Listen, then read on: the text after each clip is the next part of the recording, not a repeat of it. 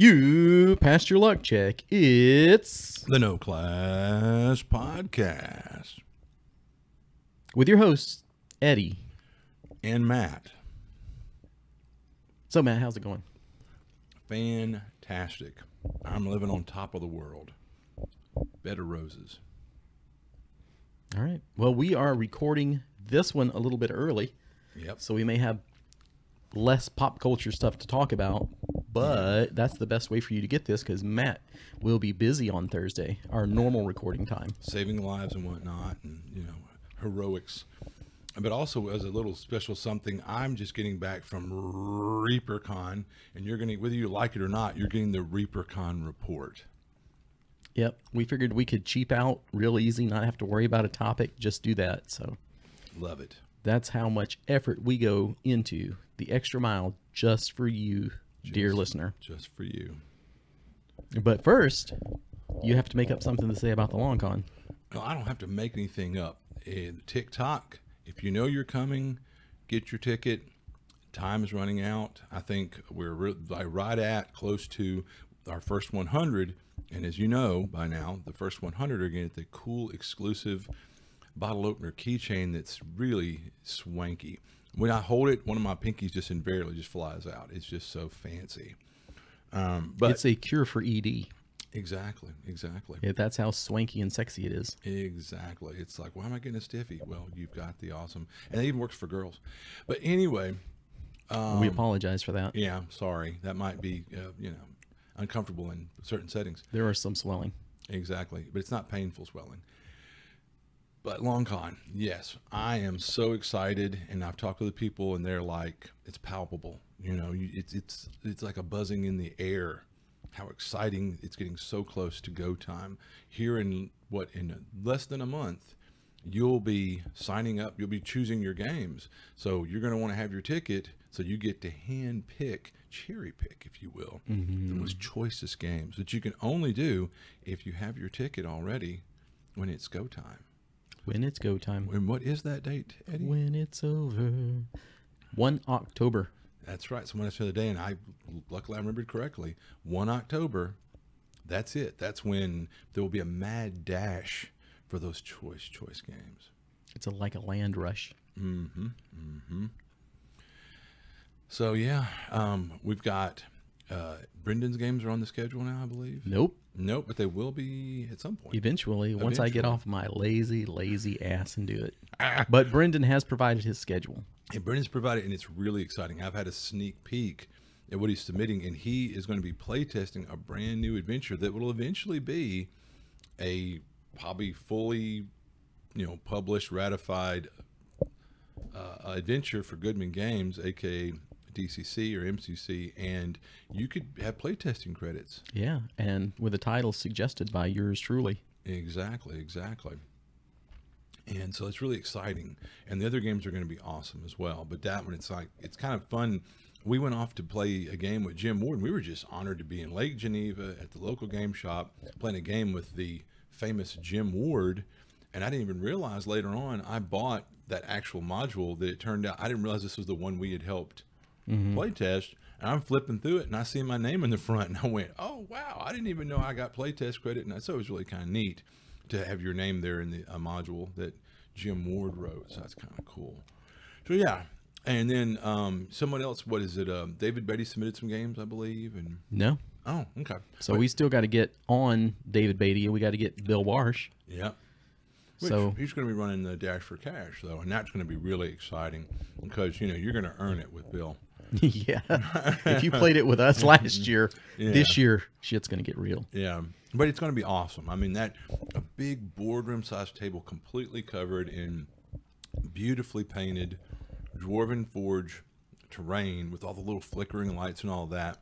And you and, 5 of your best friends or soon-to-be ex-friends are going to be, tooth and nail, making that dash to kill beasties, take their loot. And, it's a really neat concept, a lot of fun. Eddie did a great job tweaking what we had, stolen with both hands from our good buddy Bill. So here's the mastermind we got the idea from. So, I mean, Now the emotional scarring can be yours. Exactly. You too can be barshed. We left that part out when we ran it, but nope. You're getting full throttle experience. That's right. You're going to earn this. But, you know, last year we gave away ribbons for first, second, third place in that, and cash prizes. $100. Oh, yeah. Some of these people literally made more money than they spent coming to our con. They actually made money coming to our con instead of like, oh, I'm out the small, meager amount that we charge for a weekend A pass. pittance. Yeah. I mean, you know. But, yeah. So get your ticket. Get on that hype train. Get juiced. Get amped. Freak out, you know, rip your clothes off and scream running down the street and let everyone know, like and share, LongCon's coming, LongCon is coming. Oh dear God, LongCon is coming. Hide the booze and, you know. Lock up your daughters. That's right. Bring your grandmas. Exactly. And some Geritol. All right. But did you want to announce a couple of additional special guests? Oh, of course. Royalty, if you will. Royalty, if you will. I mean, right now, both my pinkies are out. It's been confirmed that the most special of special guests, Zach Glazier and Bad Mike Battleadio, will be in attendance, and you'll be able to kiss the ring and, you know, genuflect, etc., as they walk around the con, bestowing the blessings of their presence upon all of us. And we're excited. You know, Zach's great, and no, anyway, we love Mike too. I'm just fixing to get a tattoo. I heart Bad Mike. Where, you'll have to guess. No, you'll just have to wait until the con, and then you'll see. Yeah, yeah. It'll be on full display for everyone. That's right. That's right. But no, we love those guys, and they've always been really good. Like Zach came to Red River back in the day, and he was very generous, and has given us some, you know, good advice and tips, and it's just a wonderful person. And his dear wife is always liking posts and stuff, and she did us a solid this weekend at ReaperCon, and you know, Mike's always been, him and Doug through the years, we stole ideas from them, and they give us a lot of encouragement and literally discouragement. They said don't do this, don't and do we this. did it anyway. Yeah, but no, we think a whole lot of respect, etc. So we're really honored to have them. All joking aside, we're really honored to have them, and we're really excited that they've confirmed we would have been, you know, announcing them before now, but you know, they're so busy with Frog Gods and their own products and different projects and things in North Texas. So, but they've confirmed. I think.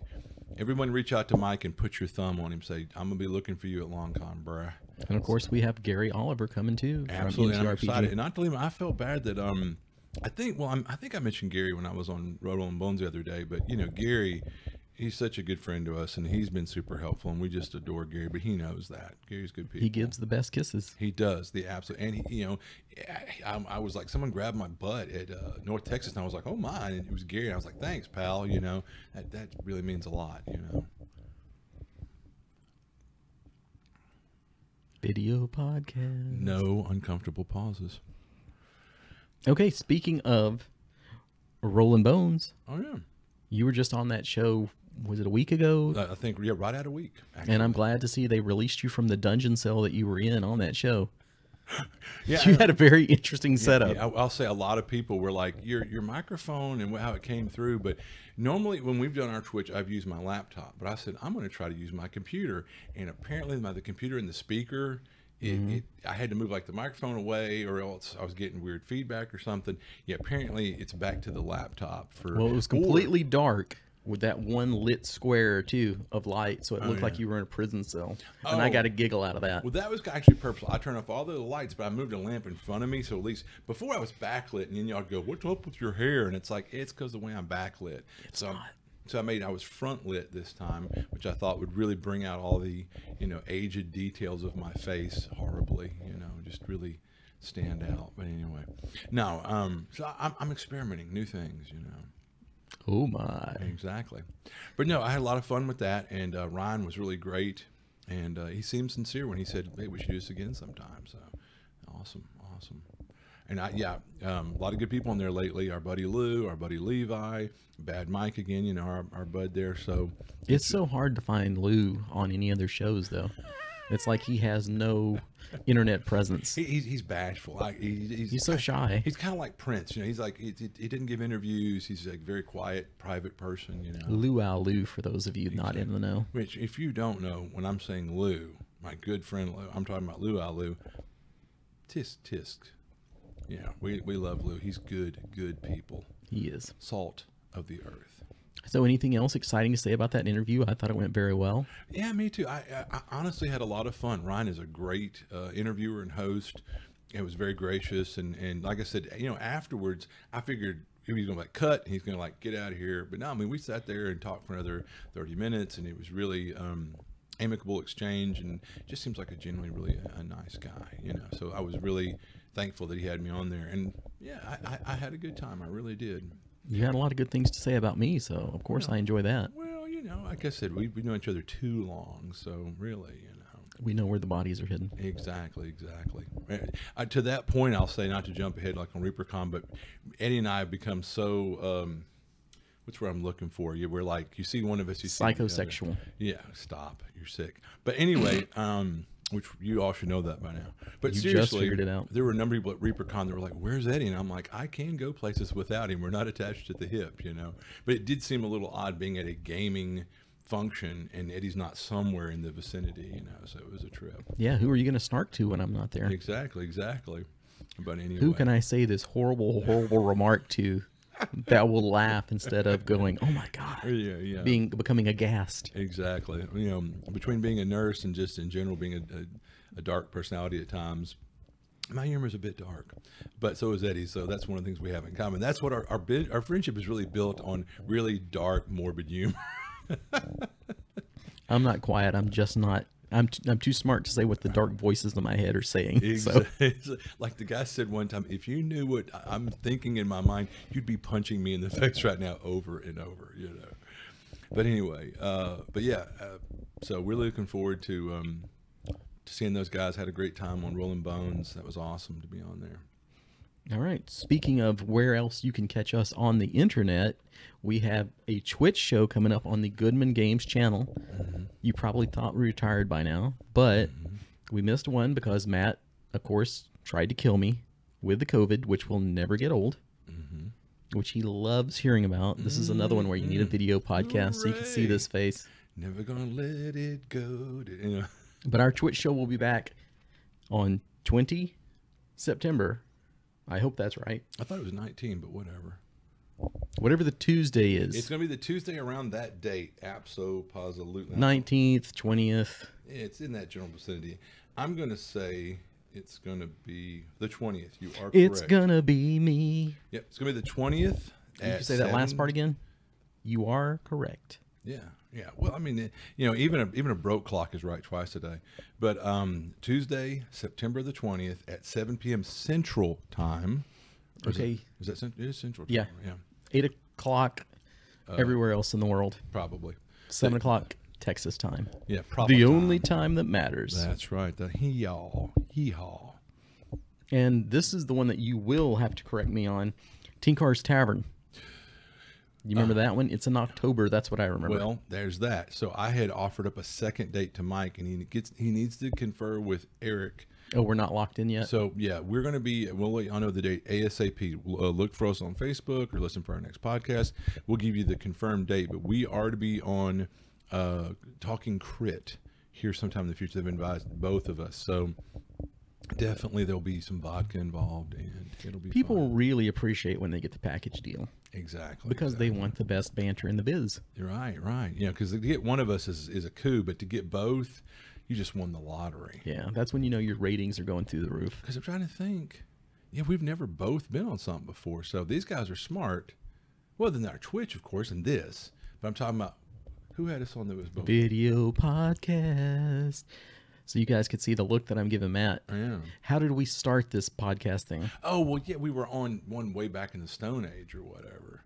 We did their show twice. We did twice. I know. I do remember. 2 smart guys and a friend, Anyway, which I think they're on hiatus, but I actually had Jess give us a like the other day. So, I mean, that's the first peep I've heard out of him in a long time. Well, he's living his best life because I think every time I glance at his Facebook page, he's got some little squeeze he's running around having fun with. So good for him. Don't hate, celebrate. Hey, no, I'm happy for anybody that's found someone special to spend their time with, and Doc, Jesus, right? Moranto, he's in his band and then his duet, and he's just constantly performing somewhere. So, I'm like, where does he find time to be a doctor? Ha ha. Let's let that land, folks. Let's give that joke all the room it needs. Yeah, let it breathe a little bit. So I guess the other thing that I'll bring up before we jump into this full force is you've been threatening the listeners a lot lately. Really? Yeah. Yeah. I've noticed it's very subtle in there, but there have been several times where you say, I'm going to freaking kill you. It's as if our editor is having way too fun with a little snippet that he deviously drew out of me or whatever. I thought you had some sort of Tourette's. That's what I thought it was. Yeah. If you didn't know that was some really poor editing, then God bless y'all. What other kind of editing do we have on here? True, you know. You're doing your best, man, and it's awesome. It's awesome. But yeah. So, the Save for Half podcast, great bunch of people. Mike and Liz, they had offered to, if we'd make a quick, like 30-second ad, they would run it in their podcast between now and LongCon. And so Eddie, he wrote a little script, handed it over to me, and we quickly, just knocked it out, one take. And at the end of it, he had written, be there, I'm going to effing kill you. And I wasn't going to say the actual words. I said freaking. But even then, he cut that off. I don't know why. But then now I know why, because he's got the ultimate use for it, to just constantly pepper it into our podcast. I have so much stuff. If I wanted to. You've given me everything I'll ever need. Oh, I know. Well, duh. That's right. I said that to somebody this weekend. They were like, it's your catchphrase. That's my catchphrase now. So Yankees chain. Yeah. So I was like, well, duh. And now you've got another one. Mm-hmm. I'll freaking kill you. So anyway, yeah. All right. So what's next? What is next? Next is where we get into the pop culture part. Oh my goodness. You got any books or comic books? I just bought a used stack of books from that used bookstore in Gladewater, but I haven't read anything. All right. Well, I have what everybody's been waiting for. Transformers Shattered Glass 2. The first issue is out. I've already talked about it. It's kind of like Star Trek Mirror, where it's like, what if they were all evil? Like Optimus Prime is the ultimate bad guy, and Megatron is the ultimate good guy. Oh, wow. So it's been pretty good. It's been interesting to read. So if you checked out the first one, go ahead and check this out. If you didn't, okay. I understand if it's not everybody's cup of tea. Right. The other thing is they finally wrapped up the latest Hulk and Thor battle, which ended with a resounding It's like nobody can get a clean win, of course. Yeah. So it was good. It was okay. I'm ready for them to get back to their own separate things. Yeah. All right. TV. So I've watched a little more Community, and it's the occasional guffaw or chuckle. It's fun to watch. It's been nice to have that, to enjoy. And what's funny was watching the old Star Trek, which I'm still also watching the original Star Trek on Paramount. It got to the one about Khan Noonien Singh or whatever, and yeah. So then that got me to think about, after watching that episode of old Star Trek, I said, you know what, I got to do it. I dusted off Star Trek 2, the movie with, as Eddie's, Khan, and I really enjoyed. That's why that one did so well at the box office and was a return to form. The first Star Trek movie, they laid an egg on that one. But yeah, the second one's when it really got good, and it was a lot of fun. It was interesting, though, to go back and watch that and realize that was made like 80, 81, I mean, early 80s. And so I can remember me and my buddy Micah and his dad going, his dad took us to see that, and then we went to DQ afterwards, like the things you remember. But I remember all three of us kids and him, a grown man, that were just like, oh man, that was so good. And just, really Star Trek 1 or 2? Star Trek 2. Oh, okay. I was about to say. No, 1, like I said, they laid an egg. Phew. But 2, no, we were all, and it's funny was, I'm sure I'd seen that episode because through the years, how many times have I been somewhere where like, oh, look, Star Trek's on, and it's the original. Used to, it was ubiquitous. I mean, it was everywhere, on all kind of channels. And go visit family in New Mexico, and it's like, Star Trek's on TV. That, or I remember even seeing Space in 1999, and I haven't seen that in a lot of years. But anyway, yeah, but I didn't quite remember that episode well enough to really enjoy this callback to it in the movie. But I mean, on its own merit, that movie is really a fun, cool movie. All right. Do you have any other TV? Now, pretty much like I said, I've been so really genuinely super busy lately. Sadly, I've not more to share with you, good people. All right. I watched Under the Banner of Heaven. I finally got to finish that up. I watched the first episode, I think, right after the COVID. Mm-hmm. And then I had to wait. That's been like a couple of months now, right? Wow. I had to wait for Shark Month to end with my wife so that she could watch that. So she could watch the first episode and go, yeah, I want to watch that with you or not. So she finally watched it, and then in a couple of days we'd finished it. It's only seven episodes. So it's really good. It's about some murders in Provo, Utah. And this was based on a true story. Yeah. So these were some Mormon murders. Oh, Mormon murders. Yeah, it was really very interesting. It's a good, interesting story. Recommended to me by Ron. It's so good. It makes me forgive him for murder. So that's really good. Yeah, yeah. Wow.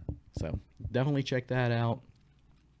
I don't know if you even heard about this, but I woke up this morning and flipped on the Hulu, and they're like, here's a new episode of Rick and Morty. Really? So I don't know if there's been some kind of buzz around the internet that I missed, or if they just did this as a surprise thing. Well, you remember they slipped that one out for April Fool's that time and kind of blew everybody's minds, you know. So I haven't done the research to go, oh, it's started, or this is going to be the lead. In a month, they're really going to start the show. I would highly recommend you go back and watch the last episode of season 5 before you start it, because it's a lot of like callbacks and tie-ins, and I was like, I don't remember half this stuff. So again, kind of like I said about Archer, it wasn't like, oh, it was hilarious, because it's doing so much plot and tying stuff up and wrapping things together. So so really we'll have to wait for the next episode to see what caliber. And that's the thing about Rick and Morty, is it's so all over the place, because there were some last season that were awesome, and some that were okay, and some that were some that were just ugh. So it's really, I mean, you have to wonder, like, is it a different group of writers every time or something? Because, you know. Which reminds me, I also watched, is it Little Devil, Little Demon? Yeah. That Danny DeVito one, where he's Danny the devil. DeVito. Oh, and then, but she played April on Parks and Rec. Yeah, I think maybe she's the mom. Yeah, or something. She's doing a voice on there, I know. And I really like her. She's.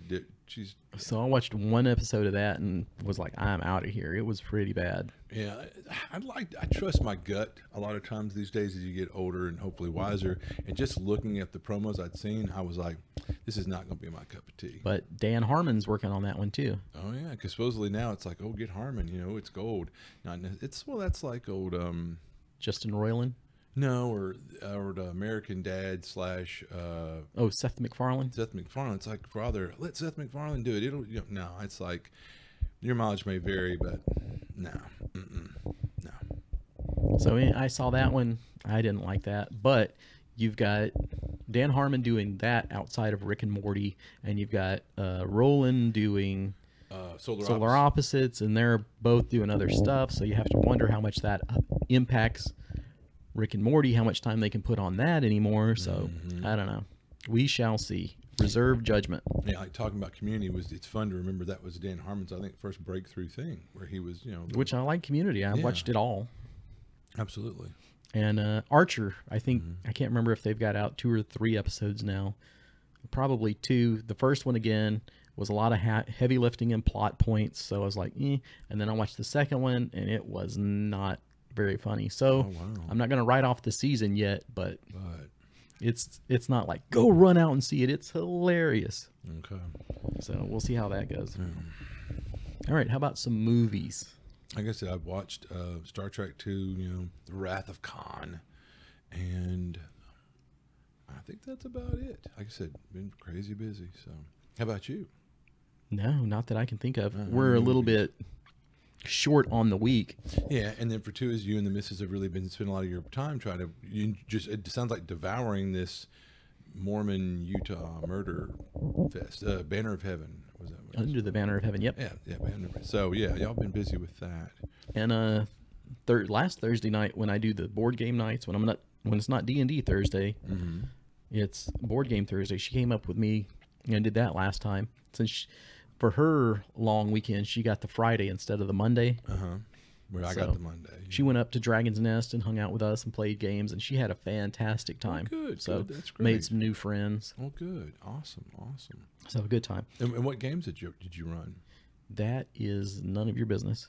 Well, that's everyone's business. So Paint the Roses, which is With kind of your like a logic puzzle, Oh. and that's an Alice in Wonderland reference, Interesting. which I don't get, but people that like that, like my wife, are like, "Oh yeah."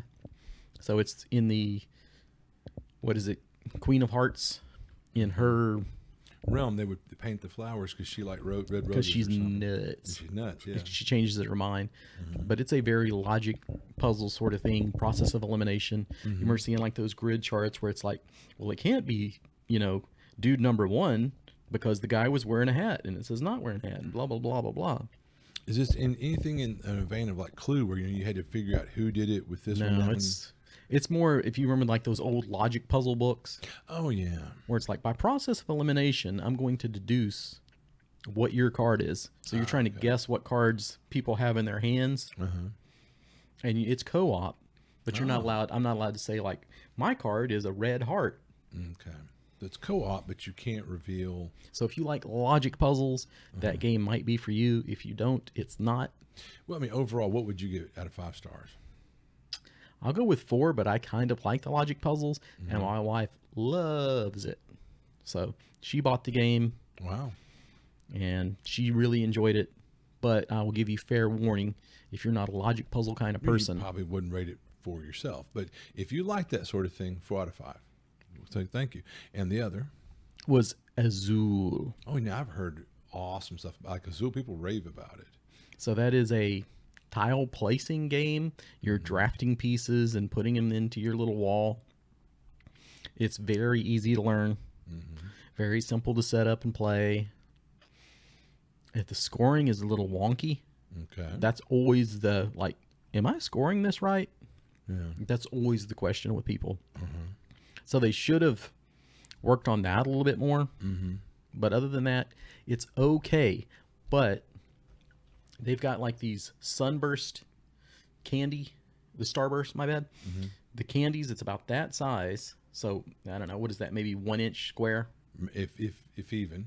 So they're about that size, and they're actual like tile or something. So they're hard pieces. So I'm sure that adds to the cost of the game. So I think that game is more on the like 40 to 50 side, Wow. where you're like, it's a pretty simple concept, and it's more going to be the appetizer game than the game you play for the night. It's like, let's do a few rounds of this and then go on to whatever we're going to do. Kind of like when we used to play the one game I was given where it's like, do you have the ambassador, or do you have the diplomat, or do you have the assassin, or whatever, that little card game. Once you had the concept, you could whip through 4, 5, 6 games, but after 6, 7 games of it, you're like, all right, I'm good. Yeah, and this one, I don't think you'd want that many rounds of it either. Yeah. So that one is, I think, in the top 40 of board games, and like you said, it has a lot of buzz around it. Yeah, it's highly acclaimed by a number of people that I've heard of it. But if you want to check it out, they've got it. You can get demos of it. You can just look in the box. Or is there anybody running? I'm sure there's some like YouTube videos you could watch to get a quick rundown of it. It might do a good job explaining the scoring that they did, and apparently in the instructions. I've actually watched, because of course when I do these games, I'll watch YouTube videos. There were people that were getting the scoring wrong in YouTube videos, or there'd be like, you watch this video and they say this, and you watch that video and they say that. Yeah. And then the publisher of the game doesn't release an official video. How wonderful. Yeah, so you got to love that you're getting possible disinformation, but it sounds like it's sort of nebulous or ambiguous or whatever, the scoring. So who knows? I mean, pick something, if you can all agree on it, and just go with that. That's what we did. There I was like, we may be wrong, but as long as we're consistent. Right. But I think it wasn't that bad once we actually learned it. Mm-hmm. But people learning it were still kind of like, is this right? Count my points for me. Double check me. So it's got that oddball feel. It's not satisfying. How about that? Yeah, right. It's not crystal clear like, oh, I obviously won and obviously got this many points. Mm-hmm. And because they invested so much in pieces and parts, Mm-hmm. I don't know. I'd rather spend my money somewhere else. Okay, so it's interesting to get this feedback from you. It'd be like, what if they had a Monopoly set, but then the little pieces were made out of pure crystal or something like that, where it's like, it's Waterford glass. Yeah. So we'll have to charge you an extra $100 for it. And you're like, no. If you had gone with some cardboard but that's, is my gimmick that it's a really ooh la la pieces? Or is it that it's a really great game? Or because if you made it a little cheaper, maybe people will be like, bah. Yeah, maybe. Who knows? But, you gotta find that sweet spot price point compared to value of the game, blah, blah, blah. Yeah. So as a game, I'll give it about a 3. I'm glad I didn't have to buy it. Right. Is this one of those ones that was shipped to you to demo for the company or whatever? Actually, Dragon's Nest said, here, take this home and learn it. Wow. You can come back and show us. Nice. So I did, and for somebody, it's going to be the right game. Mm-hmm. And if I had to take a bet or make a bet or whatever, and I showed you Paint the Roses and Azul, I would say probably 7, 8 out of 10 people would take Azul as the more fun, easier, maybe more entertaining game, or more easier to learn, accessible. Mm-hmm. So between the two of those, so we're kind of the oddball on that, where we like Paint the Roses better, but Azul, you really have to think about the value. That's what kind of weighs it down. It's fun, but is it fun at that price? And is it fun enough? Like I got The Thing for $60. Wow.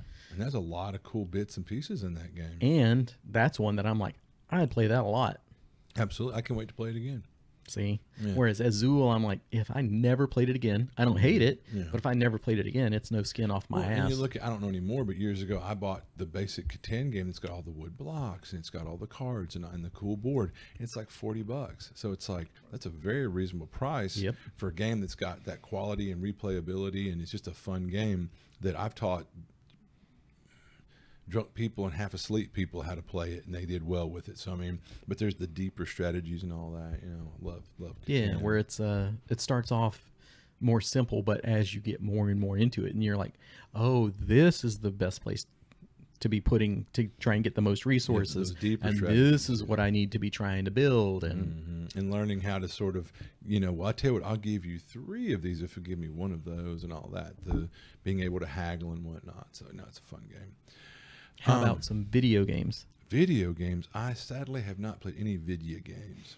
I have installed and played about 5 minutes of Infernax, which is Castlevania-esque, but it's kind of like got that really, I want to say 8-bit graphics, but is it even 8-bit graphics on the computer when you try and like mimic that older style where it's like, was this an Intellivision game or something? Wow. So what I need to do is get my controller hooked up again, and then yay, it'll be fun. But doing it on the keyboard, because I'm all about the console controls. If you put me on the keyboard controls, I stink. So, because I know for our double R, he would be the opposite. Even though he's the guy that he's learning me, it. Yeah, I'll say back in the day when he was like, "You've got to play Skyrim," and it was it was only on the computer, and I was kind of grousing about some things, and he said, "Try it with a controller. It's great with a controller." So even he's the one that convinced me to play Skyrim originally with a controller, and I did it for a while. And went, no, I thought the keyboard was bad, but this is worse. Yeah, But remember when we were doing Fallout 76 at the boot camp, and it's like, whereas Lord. if you made him do that on a keyboard and mouse, he'd probably breeze right through it, and I'd be the one that's like, I'll never be able to accomplish this. No, I will say I can't imagine people that like, I play video games, but I have certain problems or something. God bless them trying to do that boot camp. But what's funny was if you go get like say the kangaroo mutation, it makes that a cakewalk. It's a joke after that. Yeah. All right. Well, that was the video games. Next would be RPG updates. If you have anything to say, do you have anything for your Savage Pathfinder? Yeah, we're having fun with that, and we're hoping to grow that here locally, because kind of like when we had grown Adventures League originally, we had 3 and 4 tables that going at times, and then we had like interactives at LongCon. Well, Gary and I are hoping like if we can get 2 and maybe eventually like a 3rd table going of that, we fully intend to do interactives at LongCon with it, which would like to tie things up, storylines, and interactives are a lot of fun because it's basically, say like normally at the game club, the 3 tables are playing the same adventure, but each one could have different outcomes and how do I put this? And basically at the end of the night, it's still the fun in the parking lot of like, hey, did you let the prince go? No, we assassinated him. No, he escaped and got away on our table. What? Or did you find that one secret room with all the gold? No, man, crap. How much gold do we miss out on? But you love comparing notes and hearing how one table did on something and you did and how you resolve things. But in the interactive, all 3 tables are playing the very same adventure. And it might be the thing where like, we've got to siege this fort full of demons. You guys go try to get that gate open. You take out those catapults. You go, whatever, take down the flying beasts that are dropping rocks on our head, and so the different teams are fighting in the same overall battle, trying to accomplish these different goals that are going to help. And like at the end of it, well, how many catapults did they take out? Well, that's going to have some bearing later in the adventure. How many flyers did they take out? Did they get the gate down in time or whatever? And so you're accomplishing certain objectives that'll have bearing later in the adventure over how easy or hard it is. And that's fun. And then like the final battle, you'll go against the big bads. And so these interactives are just a ton of fun. And that's something I'm hoping that we'll have, and we're picking up more people at our tables. So our tables, we get about 1 or 2 more players, we're going to be on 2 tables. So I'm excited about that. And the one that we did last RPG night was a one page adventure. Mm-hmm. So I noticed we're done a little early. It seemed like. But that was pretty fun. And Garrett ran a fantastic game. Thank you, Garrett. Garrett runs a great game. I think we ended up doing that because Doug and Nicole being probably one of our favorite listeners, were not able to make it. Oh, man. So, but we did get that in. That was pretty fun. Looking forward to seeing them coming up this Thursday. Mm-hmm. But at the very end of it, of this adventure, there's a little creature that's like, I'm not the bad guy of the story. The old lady upstairs praying is the bad guy. Mm-hmm. So then it was like, okay, detect good and evil. It's like, this adventure is over. The secret has been revealed. Yeah, that's the sad thing about it. If it's a game that has, detect evil, that really can, or like, that's why, like, when we were playing that game that time with Hirschberger, first time we ever gamed with him, and, there's a circle to VSP. Oh, we're fixing to blow this wide. I mean, Mitchell went off the rails because it was another guy had it, and he was like, no. These people are all evil in this end. What's that about? Yeah, he tried it out for a goof. Just like, what's going on? And it's like, evil. And it's like, all right, I guess the adventure is right here in the inn. We never went to the dungeon. Yeah, because we were like, we got to get to the bottom of why are all these people run this tavern evil, The barmaid's evil, the groundskeeper's evil, the stable boy's evil. Anyway, that was a lot of fun. Hirschberger kept it in stride, and he freestyled and improved, and because they didn't really flesh out the tavern because the adventure wasn't supposed to be there, and we literally got 1 foot in the dungeon. He goes, "Well, that's time, guys." We were like, "Wow!" But we had fun. We still talk about it today. And he ran a great game.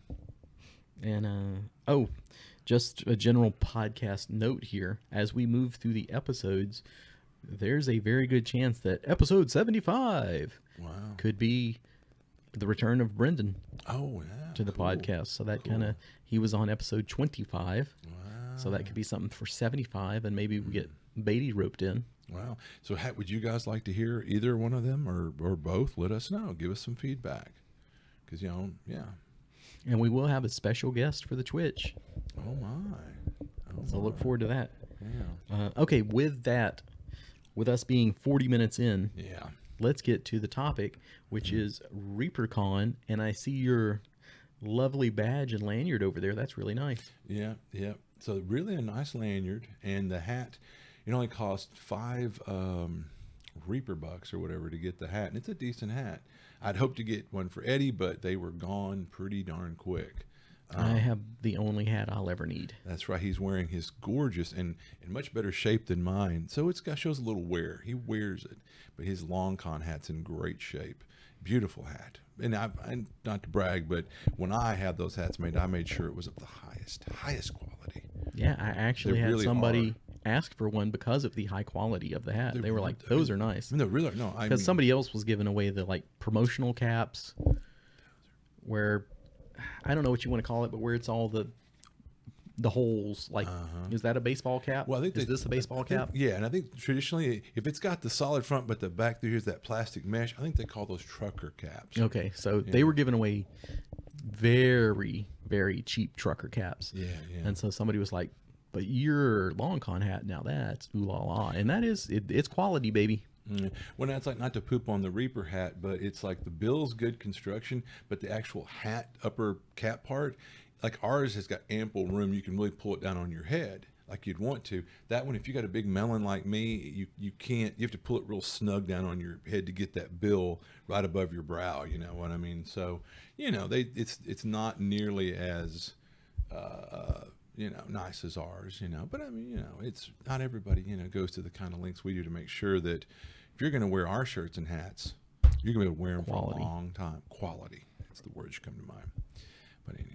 So ReaperCon. ReaperCon. So got ReaperCon late Friday night because I had to work that day. And so, by the time I got there, things were kind of winding down. I did see some gaming, and they did put aside a pretty decent size area for gaming. But as of that area, probably a fifth of it was taken up by tabletop. And you'd figure this seemed odd to me. It's for a con that's based, a company that sells miniatures. That's their number one thing they do is sell miniatures. There would have been a lot of tabletop like warfare strategy gaming because they've got their Cav line that's kind of like their version of BattleTech or where it's the robot with pilots in them and in the future fighting or whatever. Maybe saw 1 or 2 tables of that. But there were some tables, some beautiful terrain on them, but I never really saw many people playing on them. Number one, as far as the role playing, otherwise, they maybe took up 1/3, I'll say, of the gaming table set side. As far as the huge room full of all these painting stations, yes. And I'll give that to ReaperCon. I mean, it's ReaperCon. It's miniatures. They had ample, paint and take around the clock, like 9 a.m. to 9 p.m. There were different slots of paint and take, and people were having a lot of fun. And one thing I saw was, we've never really encouraged cosplay, but there was quite a bit of cosplay, and you could tell. Podcast. Yeah, it was like, this guy looks like a potato, but his girlfriend's kind of cute, and here's her chance to wear her fairy outfit or whatever, or her pirate outfit or something. So it's neat. But there were a few courageous guys that wore their costumes. There's one guy that he really had, like, he went the extra. It was a really cool cosplay costume, and people were like, "Dude, you look cool." If it's not let me solo her cosplay, I don't care about it for guys. Yeah, there you go. Because I think it was Dragon Con or something that just went by that people were dressed up as that character, which is basically a man in a loincloth with a pot on his head. So you got to have the body to pull that one off. Physique. And that's the other thing was, it's like cosplay maybe isn't for everyone. I know that's probably not PC to say that, but yeah. But I'm saying it. Anyway, but no, there was some very good cosplay, and it was fun and flattering and all that. So there's a cosplay. They had a vending area, again, not very large. Our good friends, the Frogs, Frog God Games, Zach, we mentioned earlier, Mike were there, and Zach's Jennifer. Miss Jennifer, Zach's lovely wife, and they were just super nice and super great, and they had a really neat setup of stuff the Frogs were selling. And our good friend Ben Burns, who's going to be at Long Con, who was gracious enough to invite me out and give me a badge. He was running his new comic games booth, and he was selling a lot of really neat dice and his awesome game product that he's made, like his Star on the Shore. Isn't that Yeah, which is a really, really, really great Cthulhu adventure. If you like Cthulhu, anything Ben's done is, chef's kiss, just the best stuff, high quality. He's won numerous Three Castle awards now because his stuff is really very good, very professional. So it was neat to see them there. And there were a few other booths that had that kind of, that caliber, whatever. But anyway, it was a very small vending area. But again, the focus here is, Reaper and their miniatures. It's a painting con. Yeah. And to hear from someone that told me, I don't know if I should read their name, but like they said, when they said, oh, I've been here 3-4 years in a row and I see more gaming all the time. I'm like, if this is adding games more every year, and this is, there was not a lot of RPG gaming. And again, probably a healthy portion of it was the world's oldest, role-playing game's most recent incarnation. D&D? Yeah. And my thought was to go 5th edition of it there. That I'm like, I could fall backwards over a log and fall into a 5th edition game. It's ubiquitous. I still don't quite, I'm scratching my head when it comes to why would I drive off to some con to play a game I can play anywhere, but to each their own. But I'm proud of some people I saw there that I know that were like, I go to cons to try something new or different, something I couldn't find at home. Or it's kind of like you can still learn those new tricks, and that's true. You can get some. I like to just get under new GMs and pick up their styles and take notes on that. So. And there's that, absolutely, and that's true. I'll nod to that, absolutely. But it's like, like me, I drive to Dallas and I'm there and I'm like, oh, I'm here. I'm going to get some Ethiopian or some Indian food because I can't get that back home. It's ironic when I think about it. What a great analogy, because either you can't get in here, it's not very good. It's like, oh, well, I've driven this far. Let me go by India 101 or go to the Queen of Sheba and get delicious exotic food or whatever. But anyway, I'm sure you can find a really good burger in Dallas too. But there was quite a bit of 5th edition, but there was a little bit of diversity otherwise. And of course, they've introduced their own new role-playing game that they're still in beta. So anyway, they were giving away free copies of the beta rules of their own role-playing system, because if there's one thing we need desperately is another set of fantasy role-playing rules. Desperately. Like another podcast and another convention. Exactly, or another Twitch. But anyway, I had a good time. Friday night when I got there, I bumped into our old friend Jason Lillies, and he was like, man, I know you were going to be here. And so him and his son Gus, that we just adore, were there the next day to game with me at my games. And I ran Savage Worlds Pathfinder for my first slot, had a full table. Gus and Jason, I think, were new to Savage Worlds, and the 2 other players were kind of new to it. But the 5th and 6th were old hands at Savage Worlds, and they helped me, kind of while I'm running the game, they could sort of remind or show rules and give tips to the players, and I had my usual cheat sheets and stuff. But the Savage Worlds game was a lot of fun. Jason played a cleric, and you're not going to believe this, Gus played a barbarian. I don't believe that. I know. But they were both in rare form, and they were a lot of fun. And even the other players, it seemed like they grasped the basic concepts quickly, and we had a lot of fun with it. It was one of these old Pathfinder Chronicle adventures that Gary had quite easily converted over into Savage Worlds, and we ran that and had a lot of fun. The second slot was Barbarians of Ruined Earth. And so for that, I had a father and daughter team that showed up, and they seemed like they had a lot of fun. And Jason and Gus, and then we had some friends of theirs, which are Stephen and Mike, and they were a lot of fun to game with. Stephen played a barbarian, and so I was going to tell you this little anecdote I sort of alluded to earlier. A lot of times when someone kills the bad guy, I'll say, so tell me how you finish him off to let you know you've killed him, but let me hear how you killed him. And some people just go, I killed him. You're like, all right, you don't want to. But then this guy, every time he'd just lock eyes with me, real stern, he's been the barbarian. He's like, I cut their head off. Like a little bit later, his dice exploded. Well, you kill him in one hit. Tell me how you finish him off. And he just lock eyes, all stern and serious, going, I cut their head off. Maybe he's the head lopper. Yeah. So I finally said, this guy's the head lopper, So about like the 6th time, I thought, why am I even going to ask him? I went, tell me how you kill him. And he goes, I cut off and he hesitates, goes, their leg. And so I locked eyes and I said, which leg? And he goes, the right leg.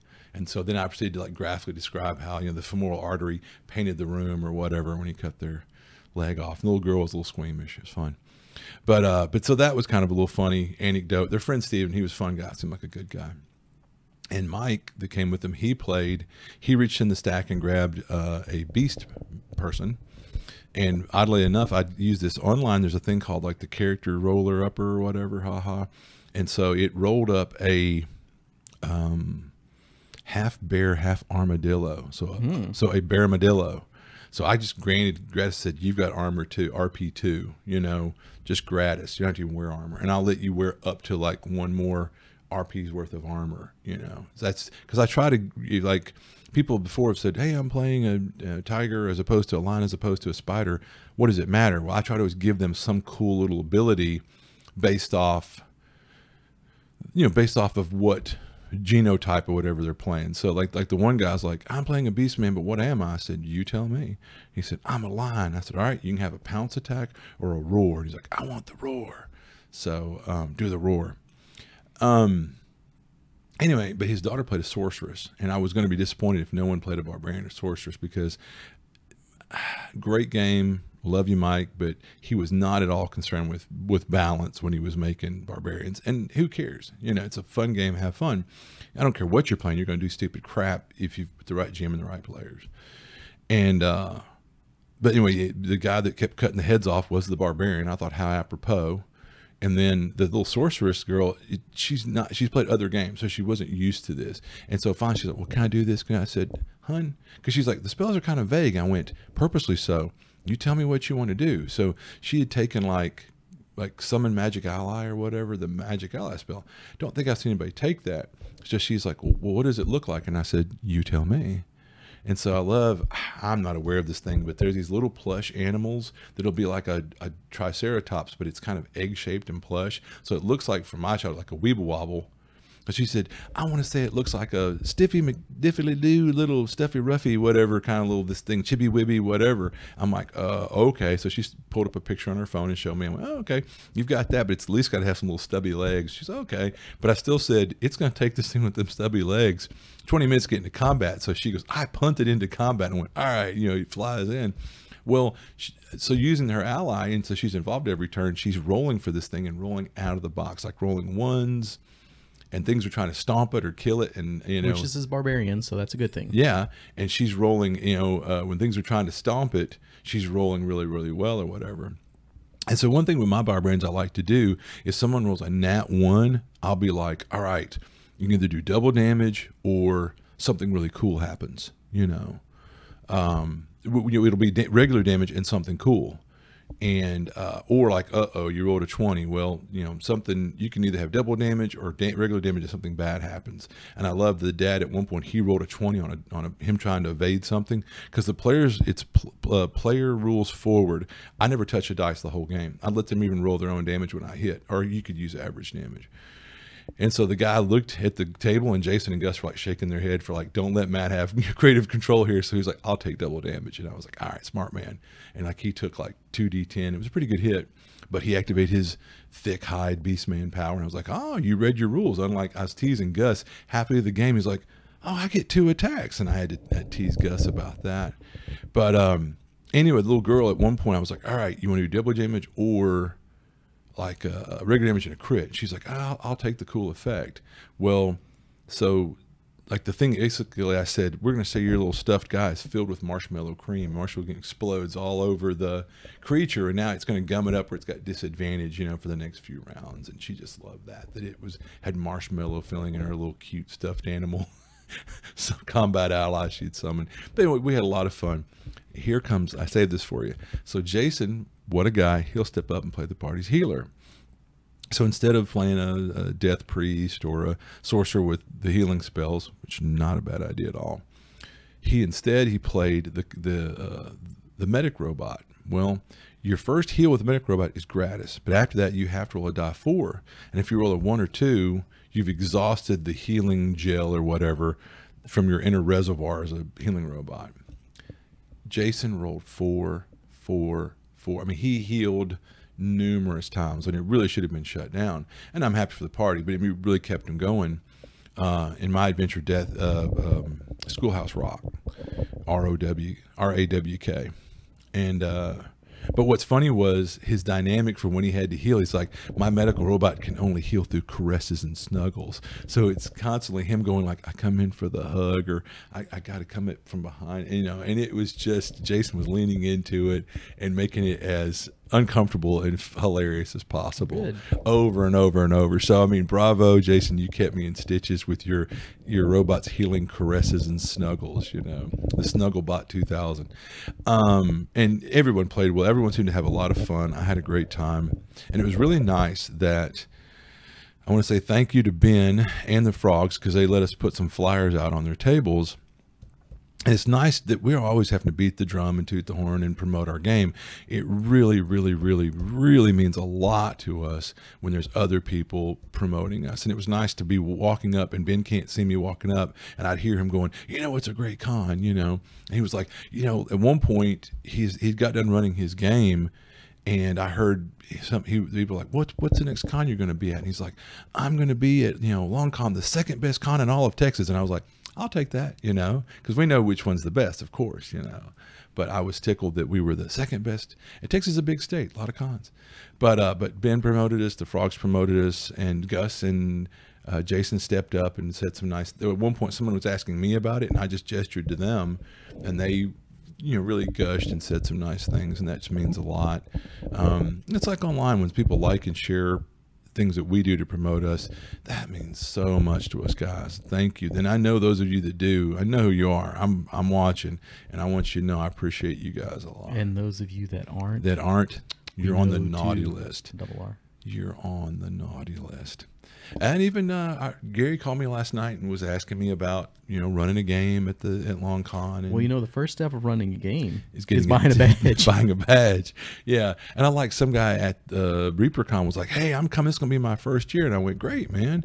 And he didn't identify himself, or I'd give him a shout out here, but he said, "Oh, I'm coming," and he's like, "Can I put in?" And hell's coming with me. That's right. And I was like, hot dog. But he said, "How do I, you know, I want to run games." I said, "Well, buy a ticket and you can put in as many games as you like, you know."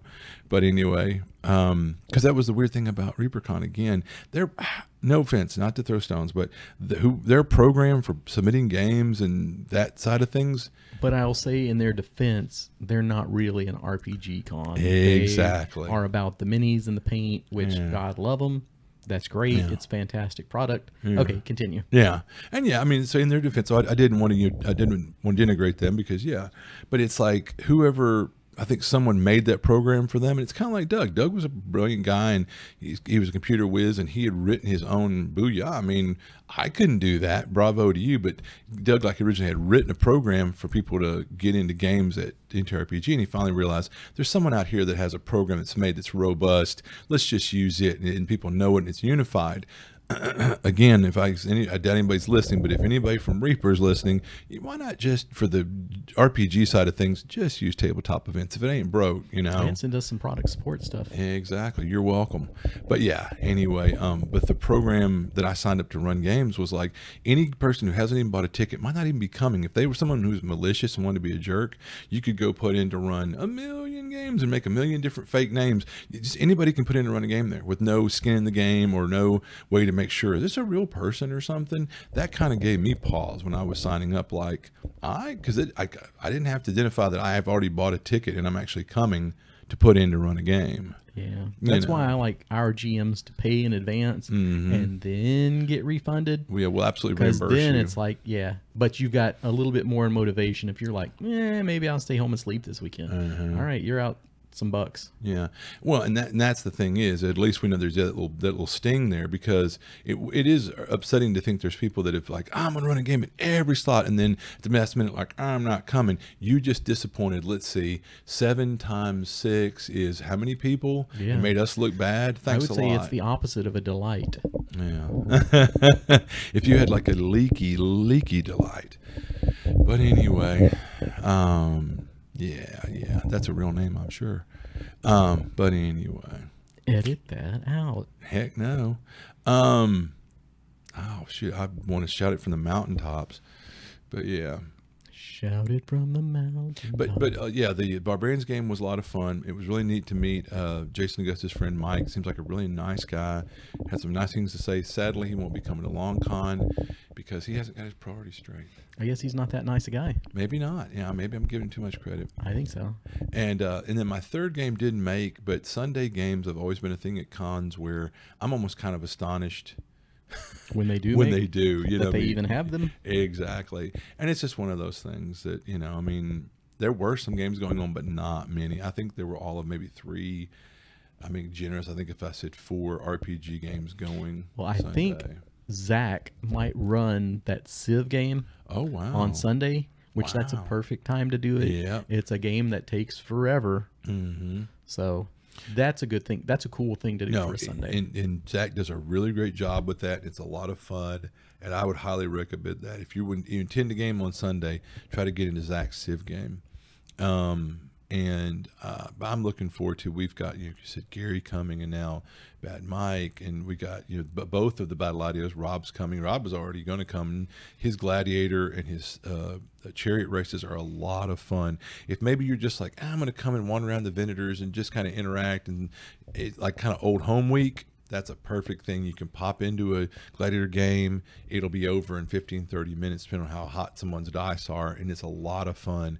I won't lie. I've avoided it for years. I wouldn't say avoided, but I was busy doing traditional RPG gaming, and I was like, I don't know about this. And I finally, Rob came and twisted my arm and said, dude, you signed up a couple years in a row and then you blow me off. And I'm like, sorry, man. He's like, come on and fight. Now is the time. And I had a blast. I had a lot of fun, and I fully intend to do it if I can, because we're busy running a con.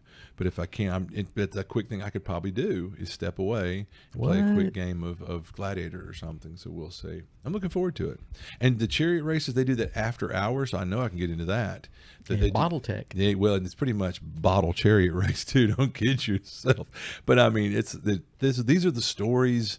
This is what gaming convention lore is made of these. This is what you can't do at an online con. Exactly. And I'll tell you, our con is big enough that you got a really good variety of games to play, but it's small enough, it's intimate, that I'm telling you come to our con one time and your family, you're a friend, and there's people that I've met through the con that, I mean, I look forward to seeing them, and there's going to be pat on the back, handshake, hug, whatever, and we know who you are, and we're glad to see you. And that's definitely something I've heard from other, like Ben said something to that effect, that like when you come to LongCon, it's like coming, like a homecoming. And this is Ben's words, not mine. I got a little misty. And we have cake. Yeah, we have cake, good cake. So who does that? Who gives you cake? Exactly. Exactly. Cake is love. Cake is love. Yeah, I haven't seen Adrian in a while. I'm looking forward to that. Yeah, look forward to seeing Adrian and Jonathan. It's good to see them. That's the only time I get to see Adrian. It's a shame because those guys are busy. They really are. And Adrian's just the best sort of people. And people clamor for her games. Mm-hmm. She is quite the dungeon mistress. Oh, we should have Kelsey back. Yeah, which is finally, we've been looking for him to come back because everybody loves, Game. They blow off our games for his games. Yeah, if that tells you anything. And, not to, but yeah, I would be mad if it was anybody else. But I've had people blow my games off for him. I'm like, you know what? I don't blame you. Well, just so you know, I'm always mad. That's my secret, Cap. Always angry. But anyway, yeah. So I took that personally. So I would say that ReaperCon, it was not a bad experience. I've always had fun running games. I got a good response from the players, but it's kind of like if they're going to endorse that type of gaming, I wish they would lean into it a little more. Maybe or not, or maybe just focus on the miniatures. Well, think about us. That's the thing. We're an RPG con that usually has some paint stations. Yeah. They're a painting con that has some RPG stations in a way. Yeah, and that's a pretty good analogy. I know one year we thought, well, we want to do board games the spring con, and we really touted that and ballyhooed it, and the people spoke. People showed up like, we're here for RPGs, and I'm like, your usual shtick, and we're like, oh, you sure don't want to play? No, I don't want to play board games. We got a whole wall of them. No, don't want to play. It's like, oh, okay then, Well, like I said on the Facebook the other day, we are the con that you make us. Mm-hmm. We're not an old school con or a new school con. We are what you put into it.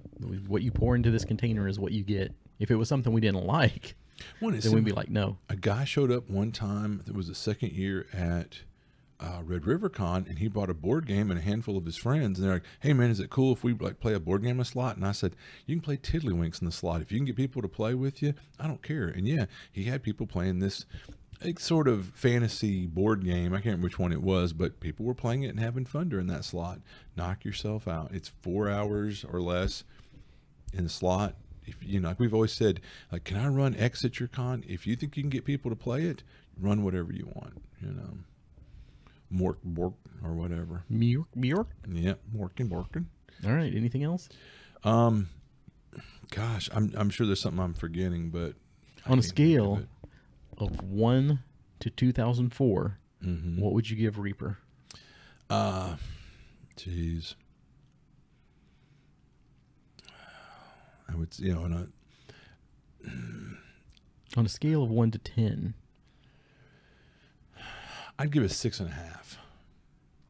You know, and I mean, because I'm an RPG gamer. That's why I'm there. So I really don't care. It was neat to see the really beautifully painted miniatures in the competition area.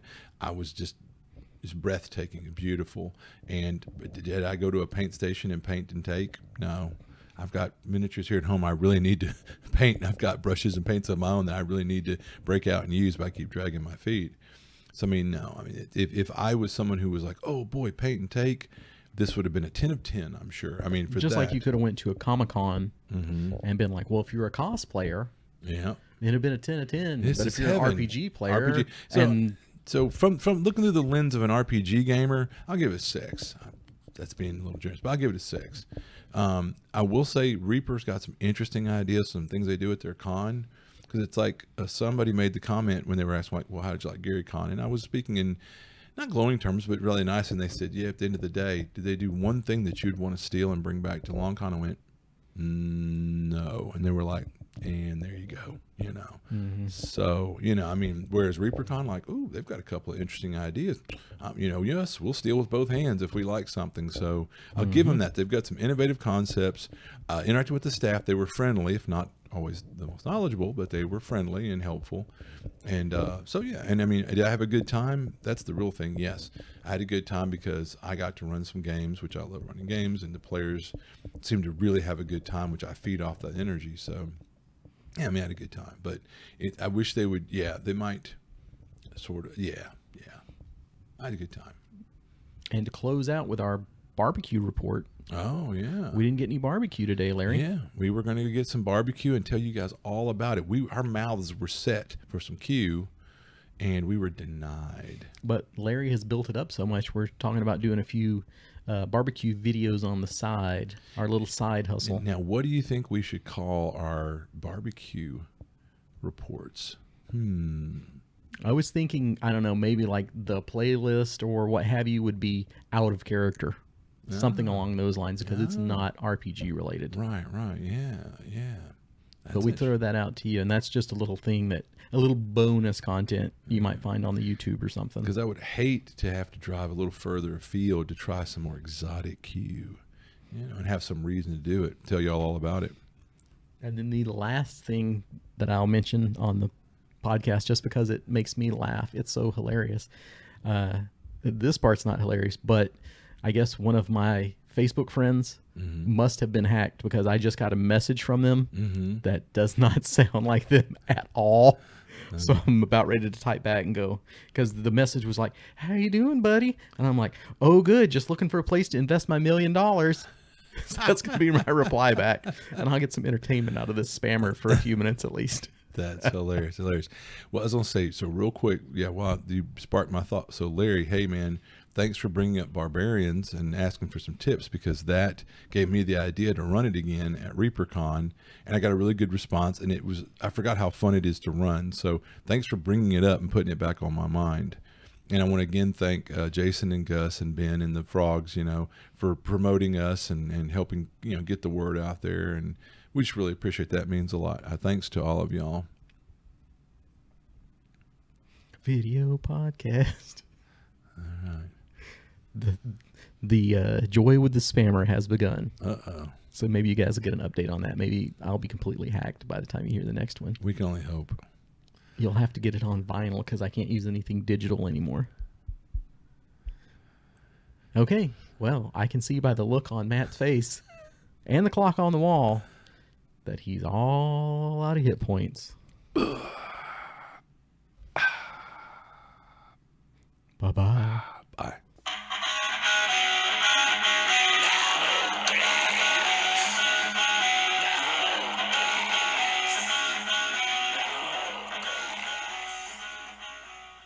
I'm gonna freaking kill you.